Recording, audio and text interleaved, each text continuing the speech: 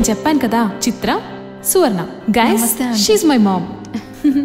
Hi, I'm Shalini Devi. Nice meeting you.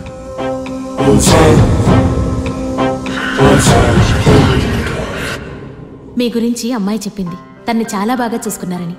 నేను లేకుండా ఒక్కరోజు కూడా తను ఇప్పటిదాకా ఉన్నదే లేదు. అలా ఇన్ని రోజులుందంటే ఆశ్చర్యంగా ఉంది. మీ వాకింగ్ స్టైల్ చూశాను. మంచి రాజసం ఉంది తెలుసా మీలో? రాక్షసంగా ఉంటుందంటారే చాలా మంది. యద్భావం తద్భవతి. మనం ఎదుటి మనిషి గురించి ఎలా భావిస్తామో వాళ్ళు అలాగే కనపడతారు. ప్రేమను పంచుకోవడానికైనా పగని పెంచుకోవడానికైనా చూసే కళ్ళను బట్టే ఉంటుంది. మీ కళ్ళలోనే నా గురించి నేను చూశాను. ఆహా, ఏం చూశారు? మన తొలి పరిచయంలోనే మనం బాగా దగ్గరైపోయినట్టు. అవును, మనిద్దరిది జన్మజన్మల బంధంలా అనిపిస్తోంది నాకు. ఎగ్జాక్ట్లీ, నాకు తనని చూడగానే అలాగే అనిపించింది. అది సరే, తను నీకంటే చాలా చిన్నది. మీరు అనక్కర్లేదేమో. పిలుపు అనేది వయస్సును బట్టి కాదు, వర్చస్సును బట్టి వస్తుంది. అవును చిత్ర, మీరు వైజాగ్ నుంచి వచ్చానని చెప్పారు.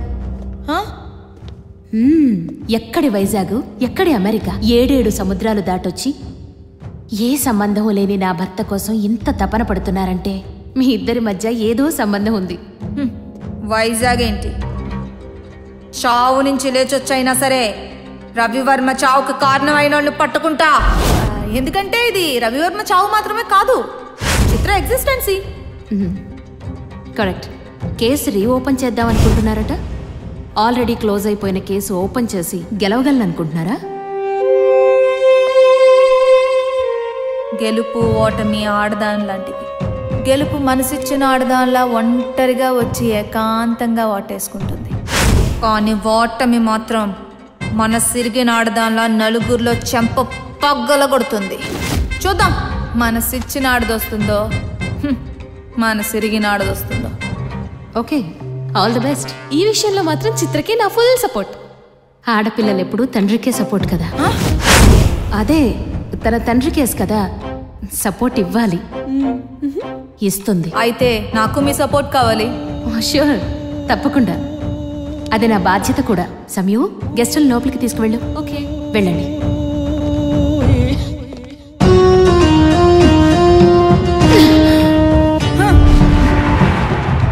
చూసారా మేడం, చిత్ర అనే ఒకటి వైజాగ్ నుంచి వచ్చి రవివర్మ కేసు అవుతుందని ఎప్పుడో చెప్పాను. వెయిట్ చేయమన్నారు. ఇప్పుడు చూడండి, ఇంటి వరకు వచ్చింది. అప్పుడే దాన్ని ఏదో ఒకటి చేసుంటే ఇంత దూరం వచ్చేదే కాదు. అయినా దీనికి రవివర్మకున్న సంబంధం ఏంటో నాకు అసలు అర్థం కావట్లేదు. పిచ్చోడా, చిత్ర రవివర్మ చావు గురించి వెతుక్కుంటూ రాలేదురా. రవివర్మే తను. ఆ నడకలో, ఆ మాటలో అణువణువున నీకు రవివర్మ కనపడ్డలేదా?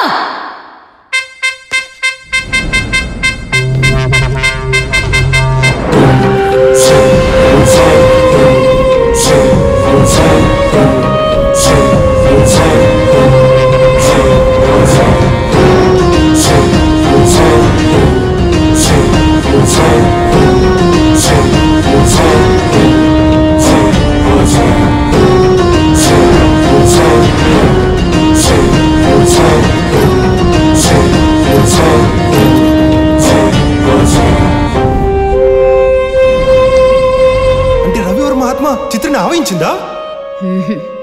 ఆత్మ ఆవహించాలనుకుంటే ఇన్నేళ్లు పట్టదురా రవీంద్ర. రవివర్మే చిత్రలా ఆవిర్భవించాడు. గెలుపు ఓటమి ఆడదాని లాంటిది. గెలుపు మనసిచ్చిన ఆడదానిలా ఒంటరిగా వచ్చి ఏకాంతంలో వాటేసుకుంటే, కానీ ఓటమి మాత్రం మనసిరిగిన ఆడదానిలా నలుగురిలో చెంప పగలగొడుతుంది. రవివర్మ పునర్జన్మే చిత్ర. రవివర్మ తన్ని చంపిన వాళ్లను, అంటే నన్ను చంపడానికి చిత్రలా మళ్ళీ పుట్టాడు. Happy birthday Ravi Varma.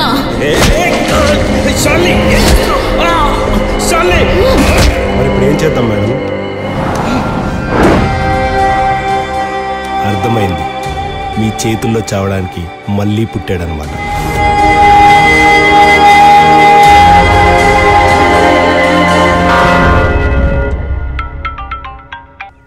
సార్, చిత్ర చాలా పెద్ద ప్రాబ్లంలో ఉందేమో అనిపిస్తుంది సార్. ఈ కేసులో చాలా పెద్ద పెద్ద వాళ్ళు ఇన్వాల్వ్ అయ్యారేమో అనిపిస్తుంది.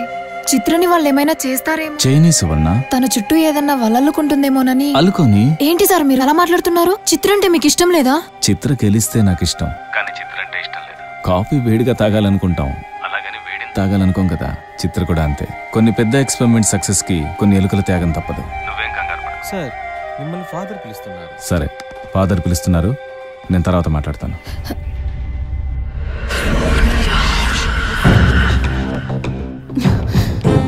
కమ్ చిత్ర, ఈరోజు ఆయన పుట్టినరోజు.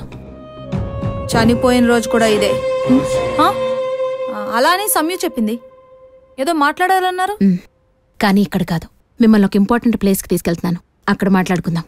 ఓకే, నేను వెళ్ళి సమయం. మనిద్దరమే. ఓ, అక్కడే ఫినిషింగ్ ఇస్తారనమాట. ఫినిష్ చెయ్యాలి. చిన్నప్పటి నుంచి చిత్ర మిగతా పిల్లలా ప్రవర్తించేది కాదు.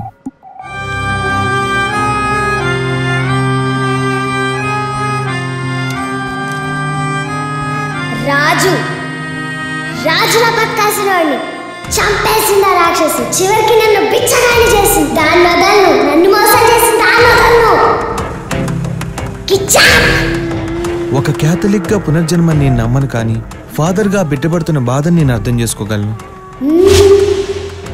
చిన్నతనం నుంచి చిత్రకి తనని ఎవరు చంపారో తెలుసు. వాళ్ళని వెతికి చంపడమే తన లక్ష్యమని మాత్రం అర్థమవుతూ ఉండేది. One minute.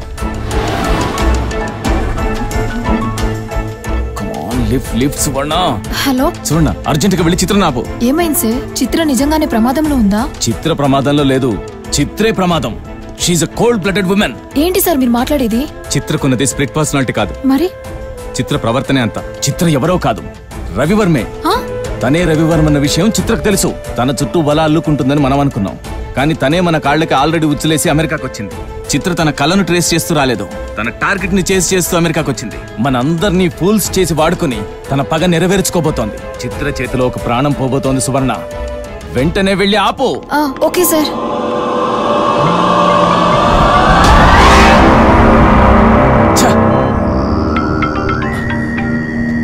కుంజుకో. నా పేరు కనకాంబరం సార్. కుంజుకో ఇక్కడ. చిత్ర దెబ్బకి కుంజుకో పారిపోయాడు సార్. మీకు నిజం చెప్పాలి సార్, చిత్ర ఇప్పుడు ఒకరిని చంపబోతుంది. తను ఎవరో కాదు, సంయుక్త తల్లి శాలిని దేవి. Oh my God. నాకు ఈ నిజం మేమందరం సంయుక్త ఇంటికి వెళ్ళిన రోజున తెలిసింది సార్. ఈ నిజం నేను సంయుక్తకి చెప్పే లోపే చిత్ర ఓ దక్క తప్పక్క పాపం సంయుక్త అన్నదైపోయిందక్క.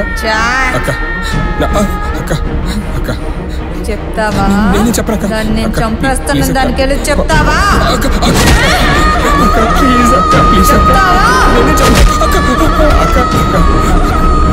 సంయుక్త అక్క అన్నదైపోయిందక్క. సంయుక్త కోసమైనా శాలిని దేవుని కాపాడండి సార్.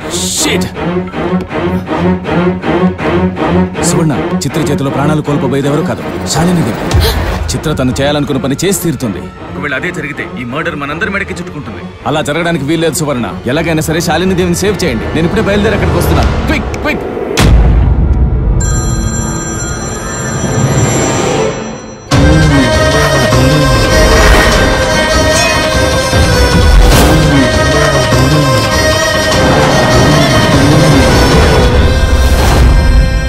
చిత్ర, నేను చెప్పిన ఇంపార్టెంట్ ప్లేస్ ఇదే. చూడు చిత్ర, అది నీ సమాధి. ఐ మీన్ నీకు కావలసిన రవివర్మ సమాధి. ఏం చిత్ర అలా మౌనంగా ఉండిపోయావు? కోరుకున్నది కళ్ళ ముందున్నా ఏం చెయ్యలేకపోతున్నాననే బాధ? అదే నువ్వు వెతుకుతున్న నా భర్త సమాధి నీ కళ్ళ ముందున్నా ఏమీ చెయ్యలేని పరిస్థితి కదా. సర్లే, నువ్వు ఇక్కడికి వచ్చింది న్యాయం కోసమా ప్రతీకారం కోసమా? రెంటికి తేడా. న్యాయం సమాజం మెచ్చుకునేది, ప్రతీకారం నీకు మాత్రమే తృప్తినిచ్చేది. నీకు కావాల్సిందేది? న్యాయమైన ప్రతీకారం. సర్లే వదిలే. రవివర్మ తల్లిదండ్రులు నీ కల్లోకొచ్చేవాళ్ళ? లేదు.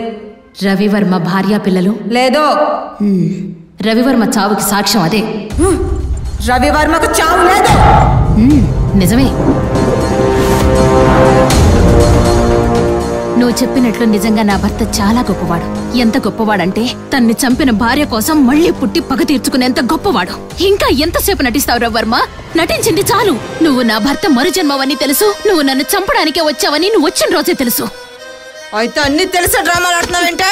సింపతి కోసమా? నువ్వెన్ని డ్రామాలు ఆడినా నిన్ను చంపకుండా వదలను. నీ మీద పగ తీర్చుకోవడం కోసం నా ప్రాణాలు పనంగా పెట్టాను. ఎన్ని బాధలు భరించుంటాను, ఎన్ని అవమానాలు సహించుంటాను. నిన్ను పట్టుకోవడం కోసం నన్ను నేను వదులుకున్నాను. నేను వేరని నాకు తెలుసు, కానీ ఆ వేరు పేరు రవివర్మని తెలుసుకోవడానికి నాకు 25 ఏళ్ళు పట్టిందే. రాజాల దర్జాగా బతకాల్సిన నన్ను అర్ధాంతరంగా చంపి నా జీవితాన్ని నాశనం చేసావు కదే. నా బిడ్డను మోస్తున్నావని తెలిసి ఎంతో సంతోషించాను, కానీ తన నుంచి నన్ను దూరం చేసి నా ఆశల్ని నాశనం చేసావు. ఇంత చేసి నిన్ను అంత సులువుగా చంపను. నీ ఒంట్లోంచి ఒక్కొక్క నెత్తురు బొట్టు రాలాలి, నా సమాధికి అభిషేకం చేసుకోవాలి. నేను చేసిన తప్పే నువ్వు చేయదు రవివర్మ. నువ్వు సంతోషపడ్డ నిమిషాలు గుర్తున్నాయి, నువ్వు సుఖపడ్డ క్షణాలు గుర్తున్నాయి, నీ చావు గుర్తుంది, నిన్ను చంపిన నేను గుర్తున్నాను. కానీ నిన్ను చంపడానికి గల కారణం గుర్తుకు రాలేదా రవివర్మ? నీకు తెలియని రవివర్మ గురించి నీకు చెప్పమంటావా? వింటావా?